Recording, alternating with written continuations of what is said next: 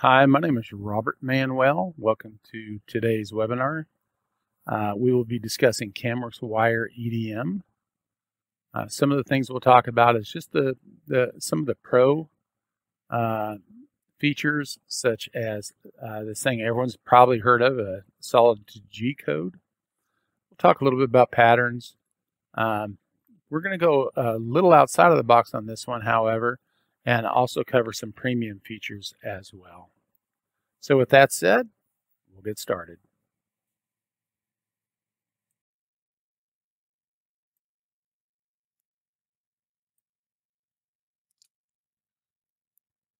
Okay, so this is Wire EDM Pro items. I'm just going to drag this part over, double click on it, just to get it where I want to work on it at. And from here, I'm going to turn on my add-ins. And this will be Wire EDM Pro 2023.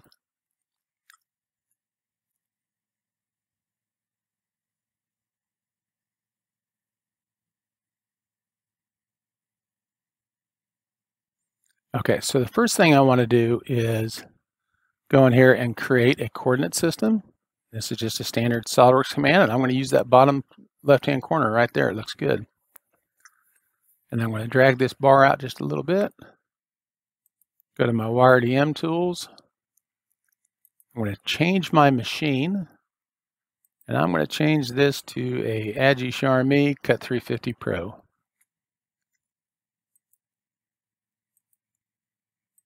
From here, I'm going to create my origin from that coordinate system, and I want to have my stock follow that same origin because it could follow a different origin of stock depending on how I want to machine a specific part. And from there, I'm ready to go. So I'm going to go over to EDM, hit solid to G code, and this is my code for the P350 Pro. It's a .json file. It has all the data in the file already. And it also has the ISO data, which is the actual geometry data in the file as well. I'll close that out. As far as machine settings go, I can go to the EDM settings and I can look at a particular cut database. This is going to an Agi over here. Type of entities, whether they're XY, UV, or basically 4-axis entities like GO2, GO3s. Typical number of skims, submerged machining. These are all just basic things that you typically do on your machine. Then I'm going to go to the EDM setup, typical wire diameter, typical wire type. This will help out with things like cutting conditions and obviously the diameter of your wire. Over here, auto threading, I might turn on auto trim leads. So if it's too big a lead for the part, it'll automatically trim them for me. Maximum taper angle, minimum taper angle. Stop, approach, and release on glue stops or stop on contour. And then the glue stop process, whether it's a stop, approach, release, or knockout. If it's real thin stuff, you just want to twist them out, you can do that as well. Other things like search for start holes and whatnot are also inside of the software.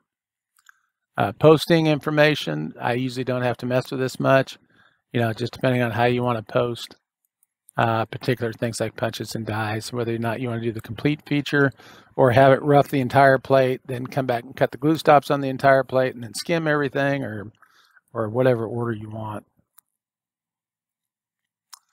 I usually have output comments on if I want to put comments in here at the beginning of the program.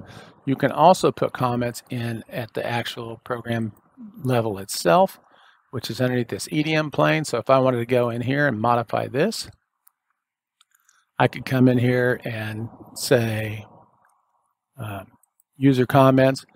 It'll give you a place for your rough, and this one has 3 skims, so it gives me comments for 3 skims. EDM information, what do you want glue stops? Do you want to cut at glue stops? Do you want to output glue stops. Do you want to output skims? Maybe you just want to run all your roughs at night and you don't want to worry about it. You can just set it up to just run all your roughs. It doesn't care. Cutting conditions. I'm not showing anything right now, so I'm going to go up here to the top and I'm going to say search cutting conditions. AGI locks down their cutting conditions. Now, if you're on a Mitsubishi, they do not. Mitsubishi doesn't care what you do. You can put in any kind of cutting condition that you want. AGI's a little more temperamental about it. They like their cutting conditions and they want you to work with it. So this is the machining height, the options for cutting it, whether it's plane, step down recovery, or Sherlock. I'll be honest with you, these may be indicative of more of the AGI stuff. I'm more of a MITS guy. So amount of steps, RA factors. So if you want to just come in and say, I want this thing to cut at an RA 0.3, it looks like it automatically set this one to speed instead of precision. Working type, whether it's open or slot. Once again, I'm not familiar with that one. I'm going to hit generate cut data, and it generates this cut data for my machine. And I'll say okay. I'll go back over here, edit, and now I have cut data in here, and I can link this to a database as well, so that cut data is now in there. If you want to manually add geometry, like maybe I just want to cut this out here. I'm not worried about going around the whole outside. You know, I can come in here on this plane, right click, and just do a 2-axis open. Right click again, geometry, and I'll pick that face. And there's just that face, cutting.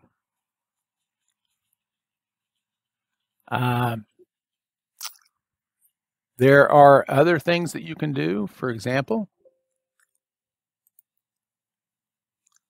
let's say you have a part that has patterns on it. This can be kind of a pain in the rump if you have to program each one of these individually. So inside of CAMWorks Wire EDM Pro, you can come down here and you can check patterns, find patterns. This is actually just a fly-out data grid for everything up here. There's a fly-out data grid that you can work from down here. It just makes things faster to work with. This is also where you identify all your feature types from. So if I want to find an inner, which I do, I would have that checked. I come up here, solid to G code.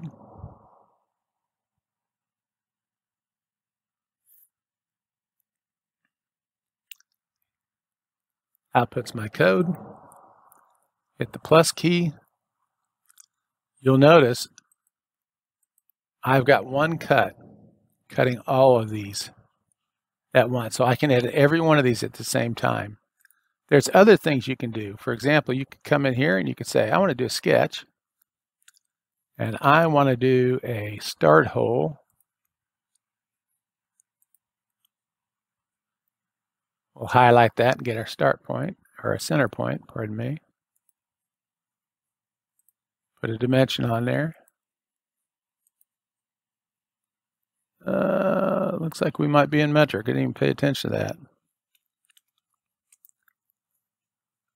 Oh, I put that 0.25 instead of 2.5. My bad. 2.5.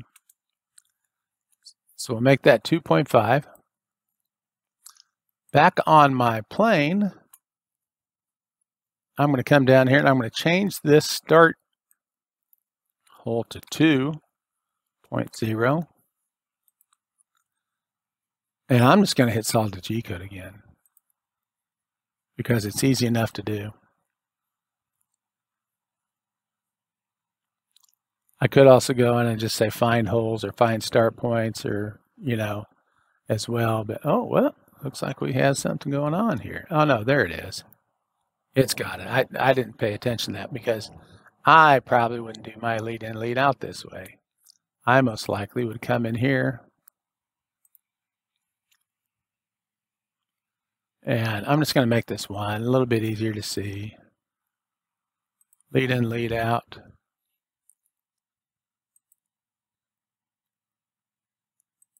perpendicular blend.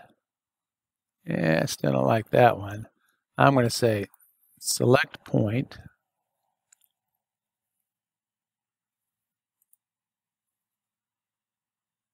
I'm going to pick that point. And I'm going to change this to point blend. Here, let's just see if that just does that without actually picking that point again. There we go. Something a little more like that. And of course, everything I'm doing there goes through everything else.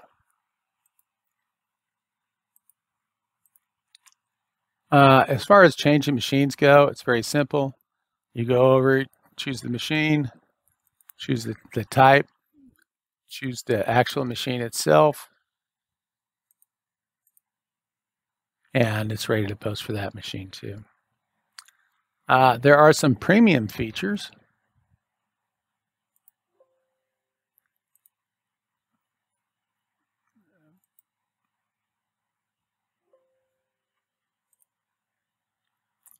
All right, so different types of premium features that we can handle would be like color, for example. So if I bring this color out, what this does is over here in your color systems, under colors, user technologies, we've got an AgiCut 350 Pro. We've got an AgiVision, Charmy, MITS, Sodic, and these can all be made for you. Currently, we don't have the user interface to build them ourselves, but they're working on doing that for us so that we can build them ourselves. And from here, you just drag and drop these colors.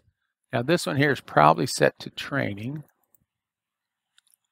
And I don't know, we'll drag a color over here and we'll just make that on a face. Over on this side, I'm going to go to that training machine. I'm going to click on my plane. Outer, find pattern, find use type. We'll do auto level. Solid G code. So what this does is it actually programs the part off of these colors, and these colors are set up 1 cut, 2 cut, 3 cuts, land cut, skim cuts, taper cuts, and they put the toolpath on, and then in your associated post, it will say 1 cut, 4 cuts, 2 cuts, 4 cuts, 2 cuts, 1 cut. So it's much easier to track and see what's going on. Now, another thing you can do is decals. And under decals, you can choose things like start at the feature end or the line end, arc end, the start, the middle, but you can also do stop types. So first off, if I wanted to start this on a particular end, like if I pick this face, it would start over here and just burn around this part. But I'm more concerned at this point is to stop at middle. And if I take that stop at middle and I put it on this face, and you can map it and make it different sizes so it looks pretty and whatnot. But for right now, I'm just going to go ahead and just check that. I'll go over here to my CAMWorks tree. I'm going to look at my plane, and I want to make sure that Find Use Types is checked. I also, because there is a tapered wall on this already created in SolidWorks, that means I'm using SolidWorks features to create it, I'm going to choose Find Auto Level. If I use my plane, it won't intersect both of these features, so Find Auto Level scans the entire part. From there, I'm going to hit Solid to G code.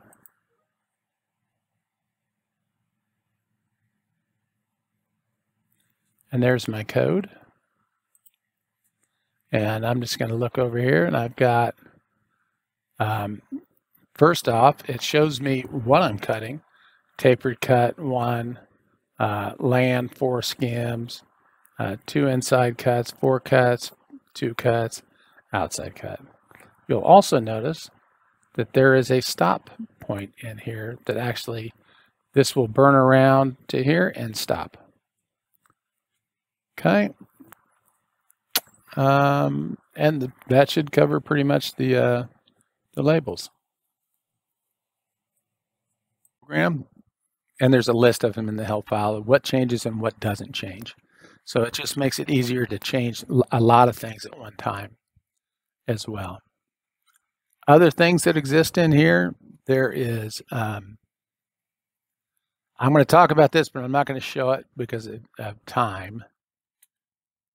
Well, here, you know what? Let's go ahead and do it. Let's close this out. Let's go to Form Tool. There's a Form Tool in here, and what this is specific for is for someone that does not want to take the time to draw all the geometry. You can go in here instead and say Form Tool, draw out the sketch that you want to work with.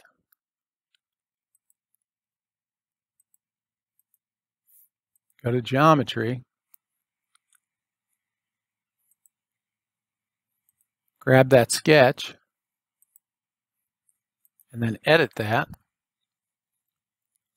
And down inside of here, you can set all of the thickness, the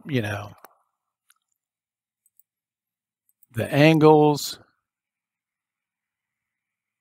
Let's see, side taper angle, 0.5.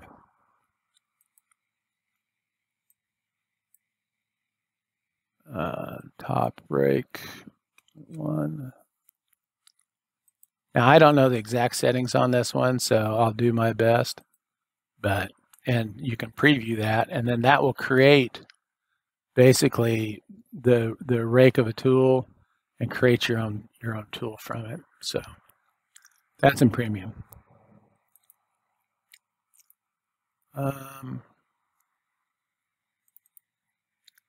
Variable land.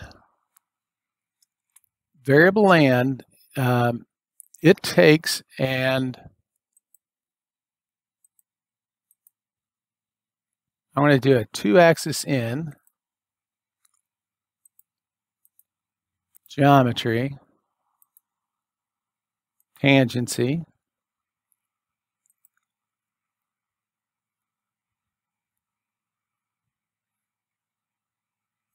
actually I wanted to do one other thing to that. Turn variable land on.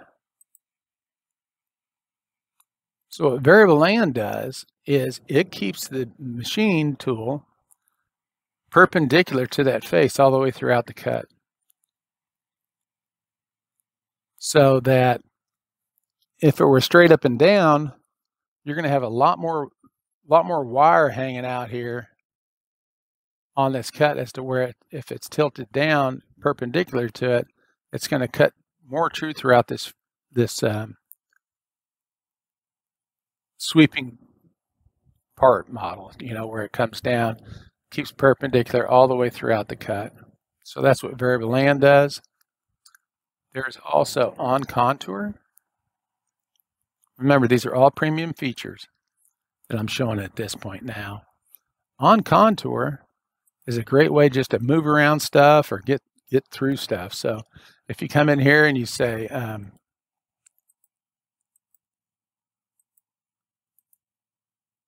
on contour, geometry, here you can use points,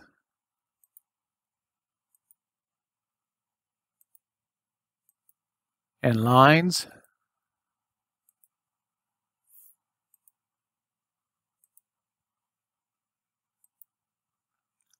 just to walk around stuff and cut through stuff.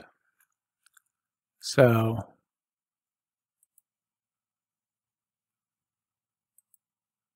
here you can set different little power conditions and whatnot, because basically it's just walking around this point. Could be used to cut parts in half, cut slugs in half where you need to get into them, or avoid fixtures or things of that nature as well.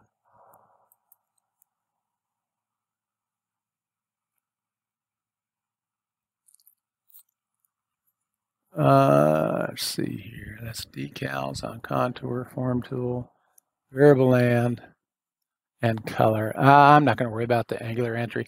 Angular entry allows you to pick 2 points top and bottom at opposites, to where your lead in or lead out will lead into it at a specific angle. That's all there is. So, all right. Probably one other thing that I'll show. This is in Pro.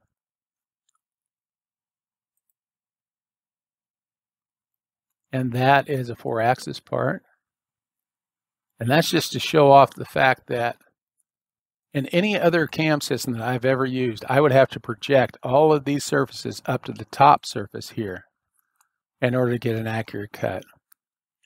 And in this case, I'm actually burning this part upside down just so you can see the clarity of it. You would really burn this thing upside down like this, so the slugs would drop, but I'm just doing it like this just so you can see everything easier. From here, the first thing you'd want to do is just make sure that your plane, which you can turn on right here, and you can move it from here. I just want to make sure that little dude is somewhere where I want it to be, falling in those features. The next thing I would do is I would look and see what I'm finding. Finding outer? Nope. Finding inner? Yes. Holes? Yes. I'm not patterned, so I'm not going to do that. Open tabs, and nope, I'm not worried about any of that. So I'm going to hit solid to G-code. Now keep in mind, this is fairly complex 4-axis geometry.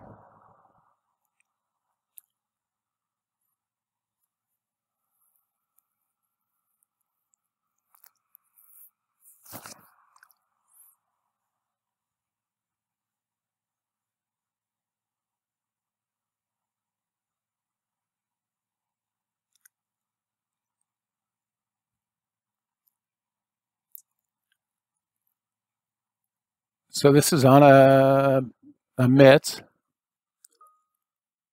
using UV vectors. And if I turn that off, these are my tool paths on my part.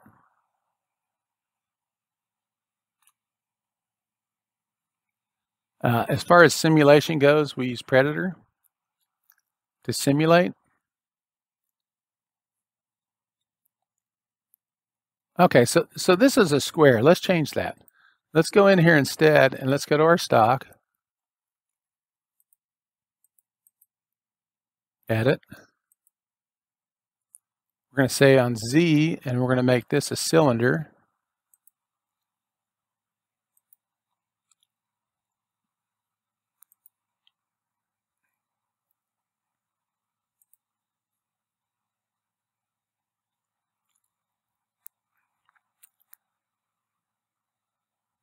That looks a little closer to it, and we'll hit play. And we can speed this up and slow it down from over here.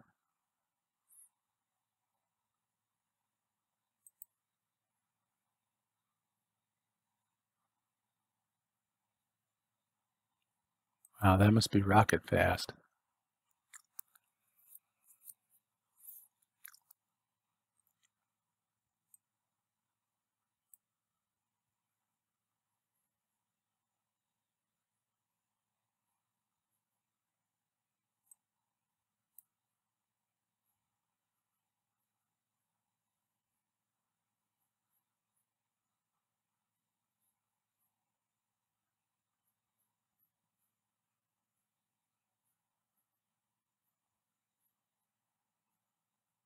And at any time, you can stop this, and you can come over here and pick chip removal. I like to pick what I want to keep, right-click, and say remove unselected to remove those chips out of there. All right, so basically we went in and we started out in Wire EDM Pro, showed basic interface, select geometry, move the work plane up, your coordinate system, and solid to G-code. We then did some patterns, just to show off some of the patterning stuff. We went to Premium, and in Premium we found descriptions by colors, by decals. We did groups to practice grouping, form tools, on contour to move around freely without having geometry other than points and lines, variable land to keep things perpendicular to the cut. And then we came back to Pro and just did a 4-axis part with a very non-conforming cup on the face that would be difficult to do on most systems for 4-axis simultaneous. Thank you very much and have a great day.